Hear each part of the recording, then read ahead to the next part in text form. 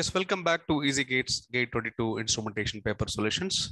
The next one is also the level, but it is very easy based on electrical measurements using electrodynamometer type wattmeter. Okay, problem number 55. Yes, that's what the given circuit is. So given a balanced three-phase power supply, so that means the given sequence you can by default take it as RYB sequence. Given the line to line RMS voltage is 440, that means you can take VL is equal to 440.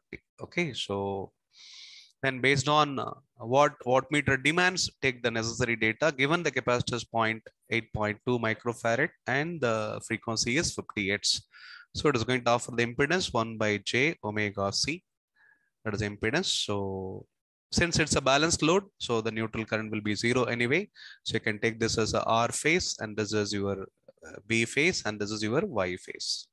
So what is the voltage actually falling here is going to be VRN. So for that, definitely you need a phase voltage.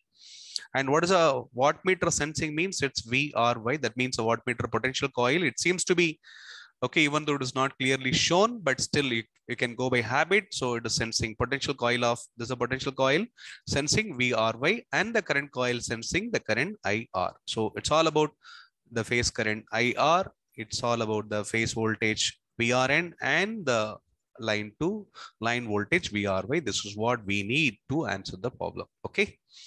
So you can find the R phase current by using VRN and the impedance offered by the capacitor. So first let us find the impedance offered by the capacitor. So what is the impedance offered by capacitor? It is going to be 1 by J, that is 1 by omega C at an angle 90 degree. We'll take that is minus 90 degree because J is in denominator. So what is 1 by omega C? Omega C. So is going to be 1 by 100 pi into 8.2.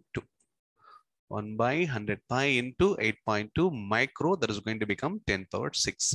So that is the impedance. So the impedance is going to be 10 power 6 by 100 pi into 8.2. Hope I'm right. Omega 8.2 micro. That is okay. Then at an angle minus 90 degree ohms. That's impedance offered by this.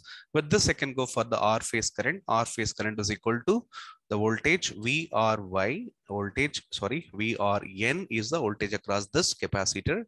So VRN divided by this impedance. Okay. So we'll go for that. Okay. So that is the current in the current coil. So this is the representation. So we are looking for IR and then we are looking for VRY. So this is the potential already taken, that is VRN. So what is VRN? It is going to be 440 by root 3 at an angle 0 degree. Okay. And then IR will be, so let this is some impedance Z. Okay. It is offering some impedance. We'll go with that. So IR will be equal to your VRN divided by this impedance. Okay. That's your IR and VRY we need. That's a potential sensed by the wattmeter potential coil. This is your wattmeter. Okay, roughly it is mentioned in the earlier diagram. That's equivalent. So what is VRY? VRY is equal to line voltage is given 440 at an angle. So as per the phase sequence RYB, you can take it as RYB phase sequence. R is reference phase. So 440 by root 3 at an angle 0. This is 440 at an angle 30 degree you will get. So that I will straight away take it. Okay, VRY will be 440 at an angle 30. Okay, so then IR I have to calculate. IR will be equal to, it is 440 by root 3 divided by the impedance. This is angle 0. So this impedance is, okay, so Z, that is nothing but 1 by J omega C. That is already, I'll take it shortly now. We'll substitute the values later once again. So it is going to be 1 by J omega C, 1 by SC. So it is going to become J omega C straight away. So 1 by J omega C, it is going to become J omega C. It's fine.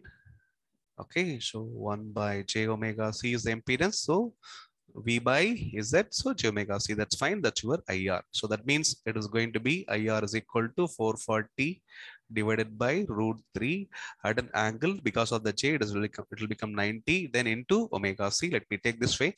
440 by root 3 into omega C. Let me take this way into omega C at an angle 90 degree. Let me take, that's my current. So that's a current through the current coil. This is a voltage across the potential coil. So then we can complete the problem. Okay.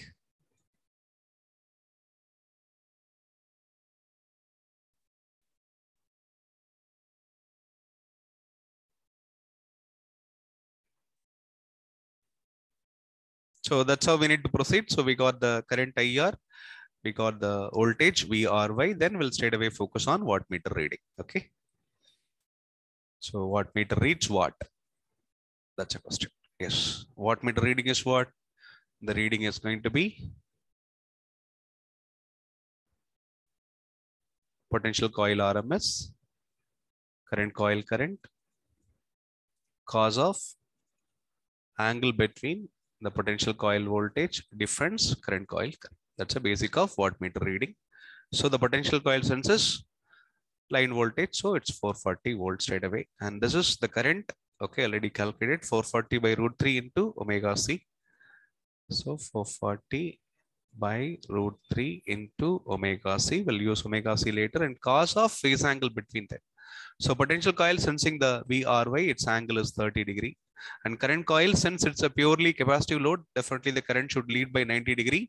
That's correct. So its angle is plus 90 degree. Okay. So with respect to the VRN, so VRN is at an angle 0.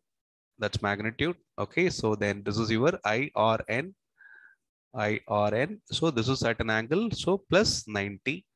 And then this is your VRY. So that is at an angle magnitude. So at an angle 30. Therefore, the phase difference is only this. That is going to be only 60 degree phase difference. So it is going to be 60 degree cos of 60. So then the reading is going to be 440 square divided by root 3 into omega. That is 100 pi into the capacitance value. C is given. Take that value 8.2 into 10 power minus 6. Okay, into cos of 60, that is 0.5. So this will give the answer. So the answer is, yes, the answer is 143.972 watts. Is the correct answer? So up to how many decimal places? Numerical answer up to 2 decimal places means it can be yes 97. So the answer is, correct answer is 143.97 is the perfect answer. Very simple problem exploiting the fundamentals of electrodynamometer. Wattmeter, it senses its reading is purely based on what is the potential coil voltage, what is the current coil current, simply cause of phase angle between the current coil current and potential coil voltage. That's all. Okay. So that's a simple problem, and probably many GATE aspirants might have correctly given the answer. Okay. So thanks for watching. Do subscribe our channel. We'll update you with the next problem.